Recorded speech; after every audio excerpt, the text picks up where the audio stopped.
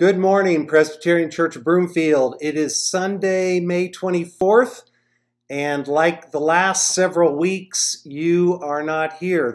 The bad news is you're not here. The good news is we're saving on coffee, I guess. I don't know. One quick announcement before we start. Our session is going to meet on Zoom this coming Tuesday night, May 26th. And hopefully we'll have some new information for you about worship and the things going on at the church. According to the governor and his last clergy call, we're supposed to get some new updates by May 25th. That is tomorrow. Our session meets the next night, so stay tuned. I wish I could do better than that. We promise to get information out to you just as soon as we possibly can, and we promise to make the best decisions we can too. I know that we're all eager to get back to normal and at least be able to attend church as we start to move into the summer. But we will let you know ASAP. Okay, I want to start by asking you a question today. How long is 12 years? Now, I know 12 years is exactly 12 years long, but how long is it? It truly depends on what's going on, right? 12 years can go by in the blink of an eye, or 12 years can feel like a lifetime, right? It really does depend on what's going on for those 12 years.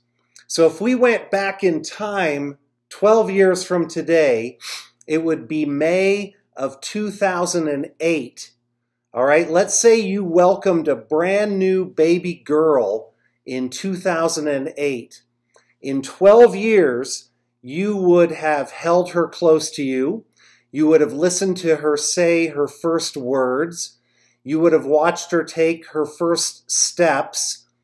You'd remember her first day of school, her first missing tooth, learning how to ride a bike, maybe even her first night away from home. And after 12 years, your little girl is really on the threshold of becoming a very young woman. And after 12 years, all those things will have flown past. For you, in this scenario, 12 years flies by like it's an afternoon. Now let's go back to 2008, but this time in 2008, you discover that you have a sickness. You find out that you're going to need countless tests, doctor visits, specialist visits, various therapies and diets, and maybe even several operations. For you, the next 12 years are going to mean the end of a normal family life, the end of work, the end of exercise, the end of shopping and socializing, the end of travel. The next 12 years in front of you are going to feel like a prison. Pain and suffering over the next 12 years is going to feel like an eternity. So again, how long is 12 years? It really does depend on what's happening. Now, if you've been following me in my little Tuesday encouragement videos, and some of you prefer that actually much more than the sermon, I get that. I talked this past week about the story in Mark where Jesus heals the woman who touches his clothes in the hope of being healed. That story is in the Gospels of Mark and Matthew and Luke. And that story is always intertwined with another story of a man named Jairus who comes to Jesus desperately needing his daughter to be healed. And I want to look at those two stories because we're going to see two similar stories of healing, but we're also importantly going to get to compare those stories to our own. Now we know, and we will read, that the woman who is bleeding has been suffering for, you guessed it, 12 years. and she interrupts Jesus as he is heading to see Jairus' daughter. But if you look at the Gospel of Luke, and I learned that this week, for this story, the little girl in the Gospel of Luke is that Jesus is on the way to see is about, you guessed it, 12 years old. How long is 12 years? Let's take a look at both these stories. If you will read with me, I'm going to read Mark 5, 21 through 42. Mark 5, 21 through 42. When Jesus had again crossed over by boat to the other side of the lake, a large crowd gathered around him while he was by the lake. Then one of the synagogue rulers named Jairus came there. Seeing Jesus, he fell at his feet and pleaded earnestly with him. "My little daughter is dying. Please come and put your hands on her so that she will be healed and live." So Jesus went on with him. A large crowd followed and pressed around him. And a woman was there who had been subject to bleeding for 12 years. She had suffered a great deal under the care of many doctors and had spent all that she had. Yet instead of getting better, she grew worse. When she heard about Jesus, she came up behind him in the crowd and touched his cloak, because she thought, if I just touch his clothes, I will be healed. Immediately her bleeding stopped, and she felt in her body that she was freed from her suffering. At once Jesus realized that power had gone out from him, and he turned around in the crowd and asked, "Who touched my clothes?" "You see the people crowding against you," the disciples answered, "and yet you can ask, 'Who touched my clothes?'" But Jesus kept looking around to see who had done it. Then the woman, knowing what had happened to her, came and fell at his feet, and, trembling with fear, she told him the whole truth. He said to her, "Daughter, your faith has healed you. Go in peace and be freed from your suffering."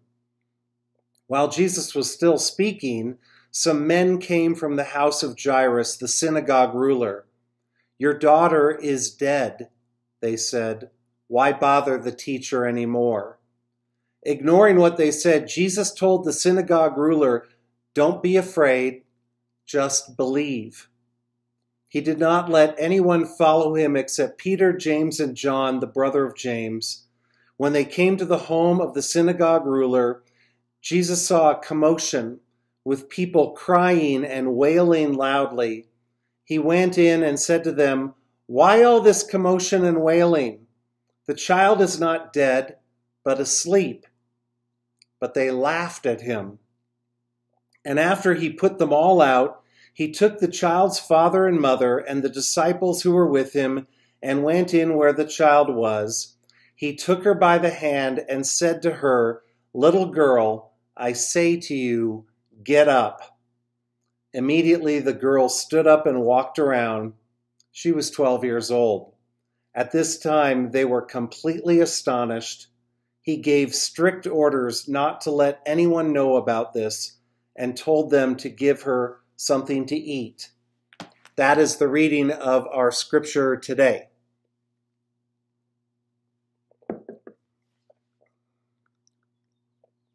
The 5th chapter of Mark is really one amazing miracle after another. It begins with Jesus curing a demon-possessed man. That's the story of how Jesus heals a man from many demons and then casts them all into a herd of pigs.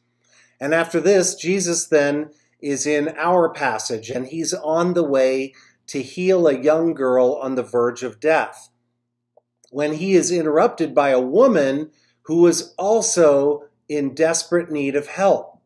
And I need to say here that just this little bit of our passage alone seems to help me remember about the times when God sort of interrupts me or interrupts you. None of us like to be interrupted, and sometimes there's a very serious and divinely inspired lesson that God may be teaching us when we get interrupted from our busy and familiar schedules. I still remember a few years ago trying to write a sermon on compassion and grace, and I kept getting interrupted by phone calls. Stop bugging me. I'm trying to write about grace. Yeah, I learned a lot. And clearly this virus has been a major interruption to all of us. This is the same thing. I think the focus of the story is that Jesus is on his way to heal this little girl, but suddenly he's interrupted by a woman who's in great pain and suffering, and by attending to her, the little girl dies. It appears to be a tragic and a fatal interruption. Jairus was the official of the synagogue, and because of that, he had influence and he had prestige. But when he comes to Jesus, he's coming like any desperate father might come. He comes, and in verse 2, we read that he walks up and falls at Jesus' feet, and he pleads earnestly, "My little girl is dying. Please come and put your hands on her so that she'll be healed and live." Now, we have no idea what's happened to the little girl. Maybe she fell from a roof. Maybe she's badly hurt. Maybe she was sick. Maybe she had a lingering disease. We don't know why this little girl is dying. But all we can see is a fairly influential and dignified religious leader falling at the feet of Jesus, begging him to come and save his little girl. So Jesus goes, and so does a large crowd. This is probably an interruption of sorts too, right? Maybe the group just wanted to see what Jesus would do. Maybe they wanted to talk with him along the way, or maybe get their own healing. We don't know. I think if I were Jairus, I'd be trying to get the crowd away from Jesus. Come on, people, don't slow him down. He's on his way to help my daughter, and he doesn't have time for other things right now. But clearly, they refuse to be left behind, and they go with Jesus along the way. But then our story takes a turn. One woman is singled out. We don't know her name. We don't know anything about her except that she has suffered from some kind of hemorrhage for 12 years. Her suffering is clearly much more than physical. She's suffered from the various cures that doctors have tried. She's lost all of her money doing it, and she's continually getting worse in her situation. And to add insult to injury, literally, this woman is also subjected to social condemnations, whereby she would have been pronounced unclean. This would mean she'd be unable to take part in any religious rituals. She could have no public contact. She could not go into the temple, and she would even be required to live without her husband if she had one. This woman also comes through the crowd, and apparently at the risk of getting stomped on or trampled by the crowd, she makes a huge effort to get close to Jesus in the middle of this large crowd. And she believes that if she can just touch his robe, she will be healed. The woman doesn't even want to speak to Jesus. She's just a person who wants to touch him, and actually not even him. It's his clothes. It's almost like she's saying, if I could just brush up against Jesus, I think something good would happen. It's an amazing act of desperation, and it's an amazing act of faith. And when she does, instantly, her bleeding stops, and she's healed. Everything is great, except Jesus stops, probably much to the dismay of Jairus, right? And asked, "Who touched my clothes?" Now, the disciples think this is ridiculous because there is such a large mob crowding around him. And I have to believe that Jesus was not ignorant of what had happened, nor that he decided that he needed to be told who had touched him. But why ask the question? Why stop at such a critical time and do this? Dan Meyer is the pastor at Christ Church of Oak Brook in Illinois, and he offers some possible ideas here as to why Jesus stopped and addressed the situation. One reason might be that Jesus delayed in order to give the woman the opportunity to give her own testimony to her healing. If Jesus had not stopped and asked who touched his garment, no one would have known about the miracle except the woman. But in verse 33, the woman comes to him, falls at his feet, trembling, and tells him the whole truth. She pours out her story and allows others to hear what just happened. Number two, when Jesus stops, he makes it clear that this woman needs to understand, and that everyone else does too, that it is her faith that has healed her, not his garment. I think this is important for us today. Sometimes we think if we say the right prayers or read the right verses, or in this case, let our fingers touch his clothes, then we will be healed.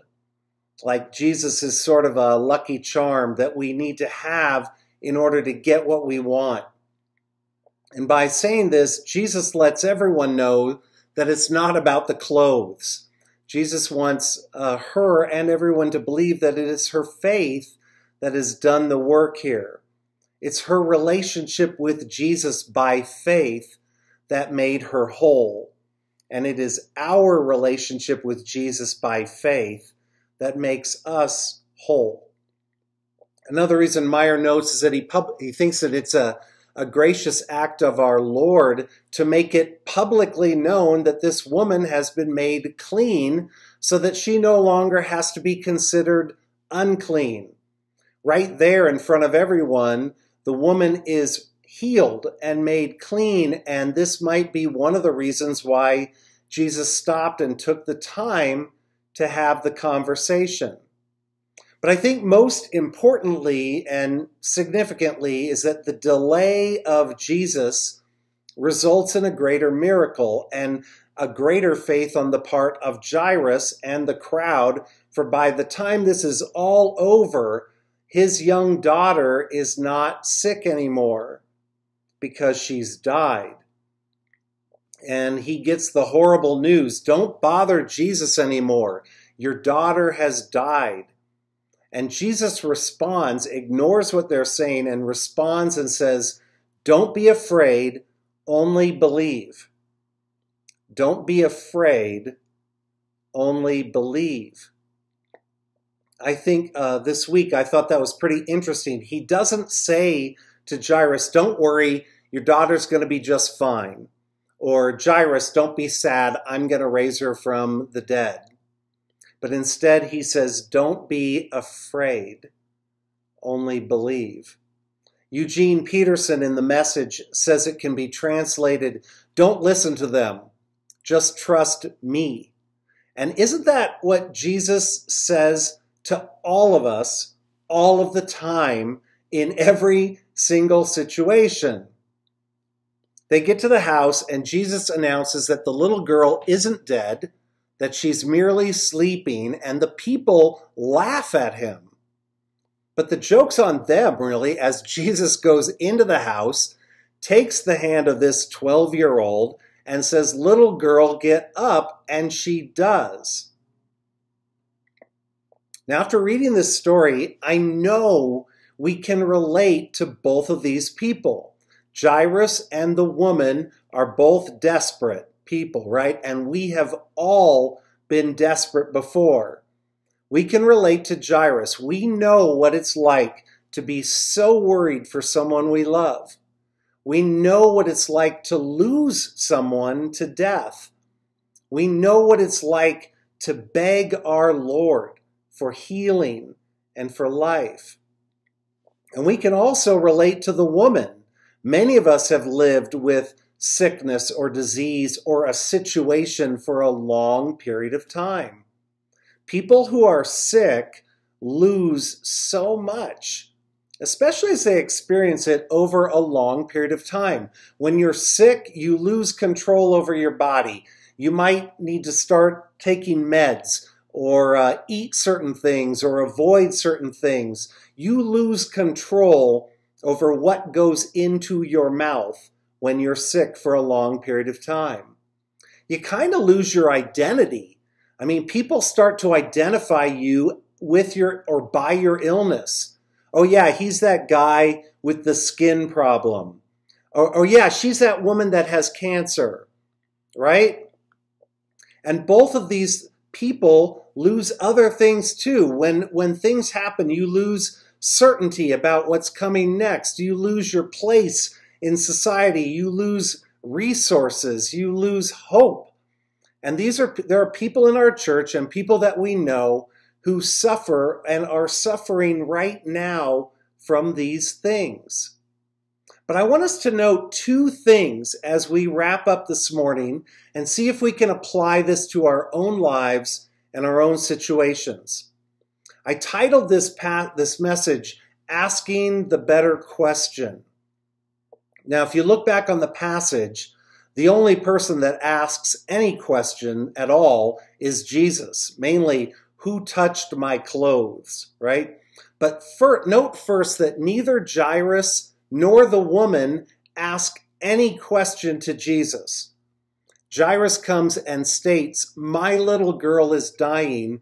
Please come and put your hands on her so that she'll be healed and live." The woman who touches his clothes speaks nothing at all. Neither of them ask what I would consider pretty reasonable questions depending on the situation. And maybe some of you have asked these questions. Why is this happening to my little girl? Why is this happening to me? Why is God even allowing these things to take place in my life? I know I've asked those things about the coronavirus. Lord, why are you allowing this? What's going on here? And those questions can easily morph into some pretty negative places, right? Where is God in all of this? Does God even exist? If there is a God, why does God hate me so much? You can see the spiral going downward, right? But neither Jairus nor the woman asked those or any questions. They come to Jesus, fall at his feet, seeking help and healing. Now, we have all watched people we love get sick, and we have all watched people we love die. We can all relate to that, and in the midst of grief, I know we say things and do things that might not make any sense. But for us today, the conviction and the prayer that I seem to be learning, and this is the application part for me this week, is that we need to ask some better questions when these things hit. How about some of these questions? Lord, what do you want to say to me right now? Lord, what do you want me to say to this family or to this person?